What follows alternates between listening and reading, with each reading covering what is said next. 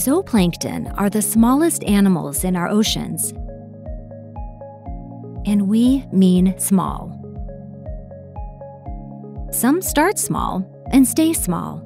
Others are microscopic larvae that will someday turn into bigger animals, like crabs, octopi, and jellyfish. Zooplankton feed on microscopic plants known as phytoplankton and each other.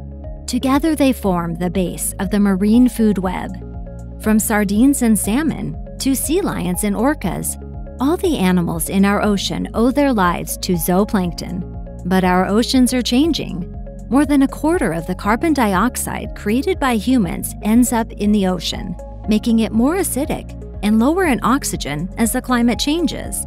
And agricultural and industrial runoff can cause oxygen levels to drop further. So what does the future look like for ocean life? If zooplankton move to or hide in different areas in response to low oxygen, high acidity layers of water, then those who eat them have to follow them, if they can, or suffer the effects. The impact of this disruption in movement patterns can ripple all the way up the food web, and it may have serious consequences for which predators, including humans, are able to hunt and where. As our oceans keep changing, these consequences may grow. That's why UW researchers are trying to learn more about how, where, and why zooplankton move, one microscopic animal at a time.